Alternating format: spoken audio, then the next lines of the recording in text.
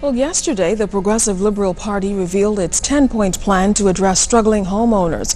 A PLP administration plans to encourage lending agencies to agree to a 120-day moratorium on foreclosures and encourage them to write off 100% of the unpaid interest and fees on troubled mortgages. Well, the Democratic National Alliance is weighing in on the issue, calling the PLP's plan impractical, noting that banks are in the business of making money and they make their profits from interest and fees.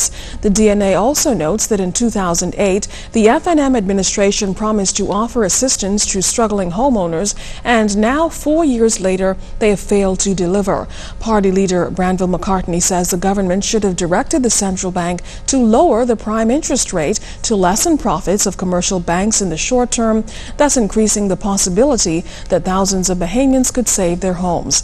Meantime, the DNA proposes 3 possible solutions to the problem: a reduction of the central bank rate, a reduction in the principal on troubled mortgages by 50% with lower interest rates, and a government reduction of its expenditure on some infrastructural works, leaving room for a foreclosure fund in its budget.